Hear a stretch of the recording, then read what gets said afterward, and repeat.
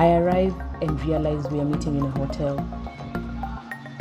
My production team is nearby. You really want to go? Without warning, he grabs me. Nimerejea tena mpendo wa mtazamaji, ni Tewini Mandi, wanasema ni Janja la Town.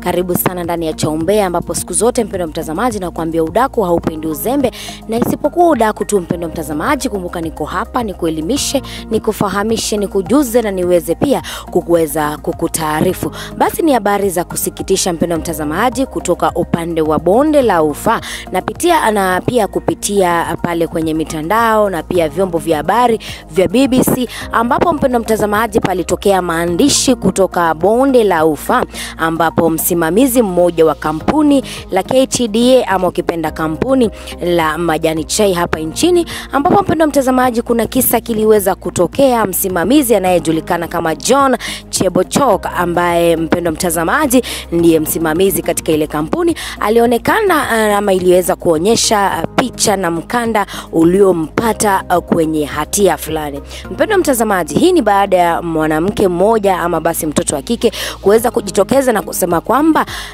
John alikuwa ni mmoja kati ya wale ambao waliweza kuwa wanamwagiza ngono ndo aweze kupata pesa ama ndo aweze kufanya kazi pale, samahani. Basi John aliweza kushtakiwa na swala la kuagiza watoto wa kike ngono, ama basi mpendo mtazamaji kile kinachosemekana kulala na wanawake ndo mpendo mtazamaji akaweze kuwapatia pesa. Kuna mkanda mpendo mtazamaji uliweza kuonekana hapa, na baadhi pia ya maoni kutoka upande wa Twitter wa Kenya mpendo mtazamaji wameweza kuonyesha mori wao na kusema kwamba John aweze kuchukuliwa hatua, manake ni jambo ambalo limewafanya dada wengi mpendo mtazamaji kupoteza ajira zao, na pia mpendo mtazamaji kile ambacho wanachokitaja kama kutumika vibaya katika makampuni. Mpendo mtazamaji, na kurudisha pia mwaka 2017 inaonekana kwamba John CHEBOCHOCK aliweza kuwania tiketi ya kutaka kuwa mbunge pale na tiketi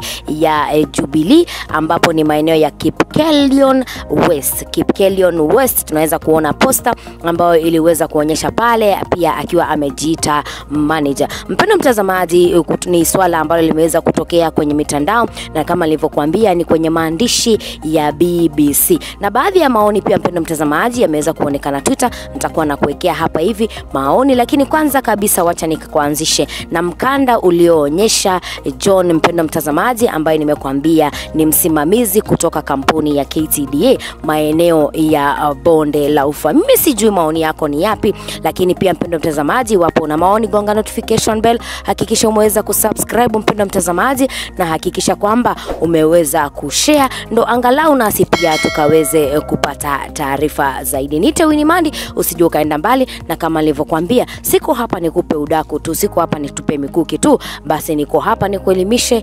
nikufahamishe, nikujuze na pia niweze kukutaarifu. Usijue ukaenda mbali, basi nitakuwa nakupa taarifa zaidi iwapo patakuwepo na jambo lingine litakalotokea ama swala lingine dhidi ya taarifa hii. But still bought Kenyan tea grown on these plantations. Was still proud of our multi-million-dollar tea industry. Until I learned the true reality of its dirty secret. I agreed to go undercover for BBC Africa Eye to expose it. What I observed was horrifying.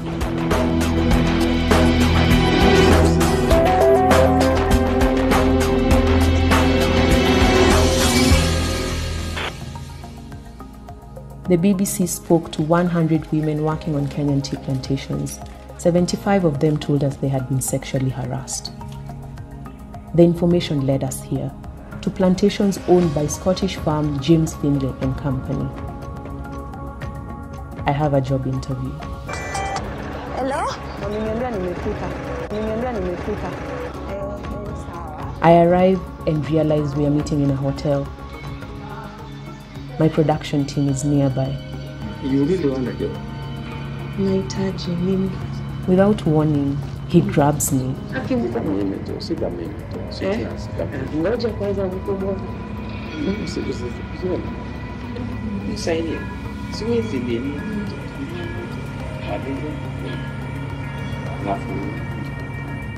My production team makes a phone call to get me out. I can't believe what just happened. James Finlay and company responded to the BBC and suspended this man and another manager named in the investigation. The company said it is conducting an internal review and has reported both men to Kenyan police. But my undercover work wasn't over. The BBC had heard of similar allegations on